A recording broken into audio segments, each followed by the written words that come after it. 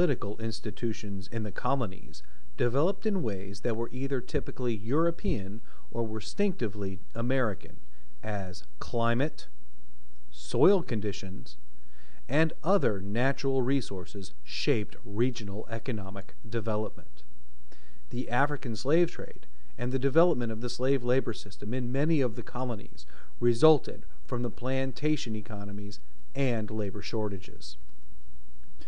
Economic characteristics of the colonial period.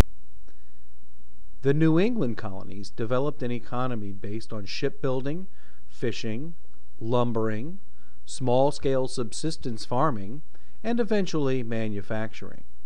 The colonies prospered, reflecting the Puritans' strong belief in the values of hard work and thrift. The middle colonies of New York, New Jersey, Pennsylvania, and Delaware developed economies based on shipbuilding, small-scale farming, and trading. Cities such as New York and Philadelphia began to grow as seaports and commercial centers. Southern colonies developed economies in the eastern coastal lowlands based on large-scale plantations that grew cash crops such as tobacco, rice, and indigo for export to Europe.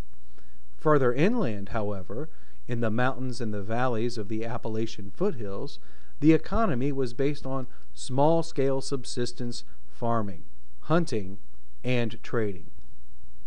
There was a strong belief in private ownership of property and free enterprise characterized in colonial life. Social characteristics of the colonies. New England's colonial society was based on religious standing. The Puritans grew increasingly intolerant of dissenters who challenged the Puritans' belief in the connection between religion and government. Rhode Island was founded by dissenters, fleeing persecution by the Puritans in Massachusetts. The middle colonies were home to multiple religious groups, including Quakers in Pennsylvania, Huguenots and Jews in New York, and Presbyterians in New Jersey, who generally believed in religious tolerance. These colonies had more flexible social structures and began to develop a middle class of skilled artisans, entrepreneurs or business owners, and small farmers. Virginia and the southern colonies had a social structure based on family status and the ownership of land. Large landowners in the eastern lowlands dominated colonial government and society, and maintained an allegiance to the Church of England and closer social ties to England than the other colonies. In the mountains and the valleys further inland, however, society was characterized by small subsistence farmers, hunters, and traders of Scotch-Irish and English descent. The Great Awakening was a religious movement that swept both Europe and the colonies during the mid-1700s. It led to the rapid growth of evangelical religions such as the Methodists and the Baptists, and challenged the established religious and governmental order. It laid the social foundations for the American Revolution. Political life in the colonies.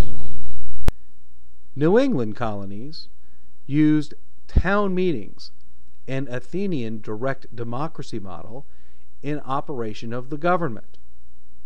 The middle colonies incorporated a number of democratic principles that reflected the basic rights of Englishmen. The southern colonies maintained stronger ties with Britain, with planters playing the leading roles in representative colonial legislators. The development of indentured servitude and slavery. The growth of a plantation-based agricultural economy in the hot, humid coastal lowlands of the southern colonies required cheap labor on a large scale. Some of the labor needs, especially in Virginia, were met by indentured servants, who were often poor persons from England, Scotland, or Ireland, who agreed to work on plantations for a period of time in return for their passage from Europe or relief from debts. Most plantation labor needs eventually came to be filled by the forcible importation of Africans. While some Africans worked as indentured servants, earned their freedom, and lived as free citizens during the colonial era, over time, larger and larger numbers of enslaved Africans were forcibly brought to the southern colonies across the Middle Passage. The development of a slavery-based agricultural economy in the southern colonies would lead to eventual conflict between the North and the South, and the American Civil War.